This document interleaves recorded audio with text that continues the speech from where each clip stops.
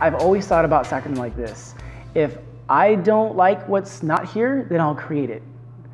And I feel like that's been a common thread through creators and entrepreneurs here in Sacramento is, look, if it's not here, let's make it.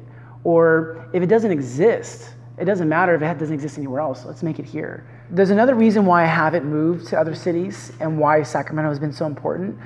So you normally associate the arts and I think innovative arts with cities like New York and LA and London and so on.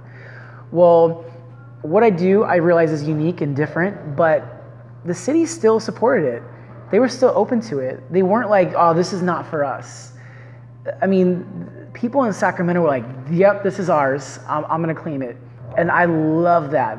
I loved the ownership that the culture here in Sacramento took on what I do. And that's why I also feel like it's not just about me. Like I really get to represent my city in what they believed in first, before anyone. And I get to take that around the world now and sort of brag about, yep, they had this first, but I'll share with you now, New York or Paris, but my city of Sacramento were the first to support. And so I'm just forever grateful for that. And that's why we always do these shows at Ace of Spades. Like I want to give you the tour first. I want to kick it off here first, and just as a constant thank you to my city.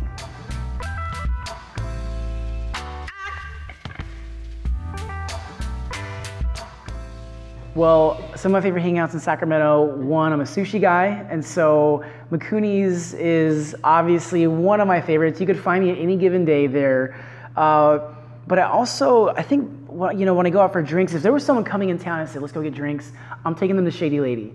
It's down the street, it's got a really cool vibe. Sometimes they're playing music, sometimes it's live music, and it's some sort of, retro era feel, mid-century or even earlier. I think Lowbrow and that sort of 20th and K area, I think it's maybe one of the first creative areas. One of my first Second Saturday showings from 15 years ago was around that area. And it's still, I think, a gathering place for, I think, just young Sacramento.